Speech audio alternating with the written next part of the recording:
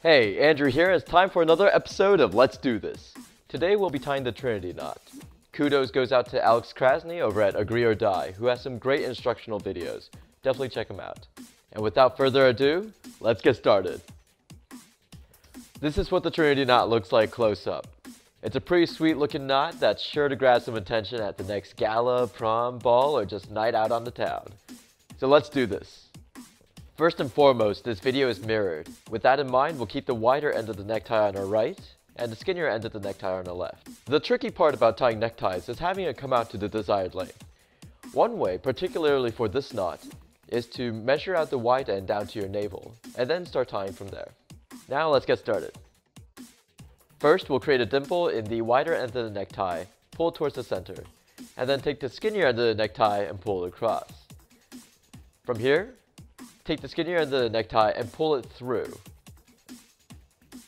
We'll end up with something that looks like this. Next, we'll take the skinnier end of the necktie and pull it underneath. Then, we'll take that same end and pass it through from the outside into the center of the loop, and have it go underneath everything else. Then the smaller end of the necktie will go across on top of everything, and then go behind and through the main loop again.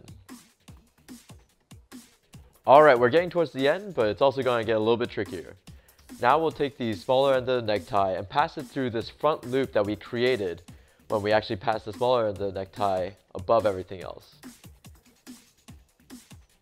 At this point, we'll want to keep our knot fairly loose so that we have enough space to work with. Take the smaller end of the necktie and pass it behind the wider end. So we should have something that looks like this. Hey, we're almost done. Take the smaller end of the necktie and pass it through the loop that we just made. From here, it's a matter of tightening up the knot to our own preference, whether it be a bigger, looser knot or a tighter, smaller knot, or something in between.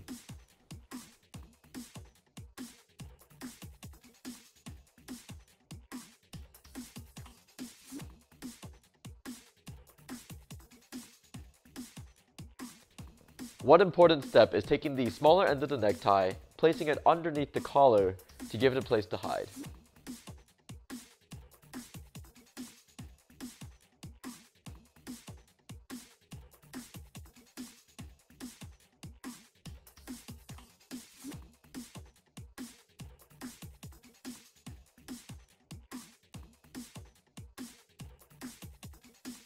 Unpop the collar, tighten the knot, and we're good to go. This is the Trinity knot.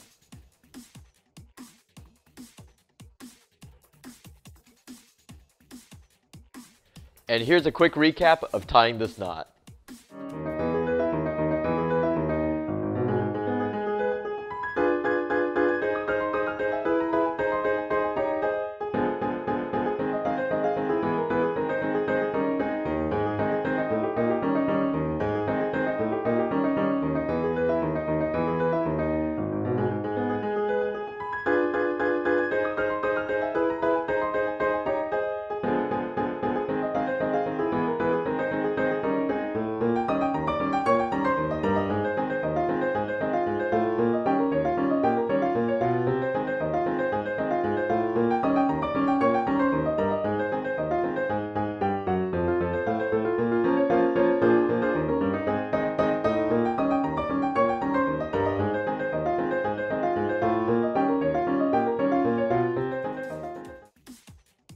That's it for this episode of Let's Do This.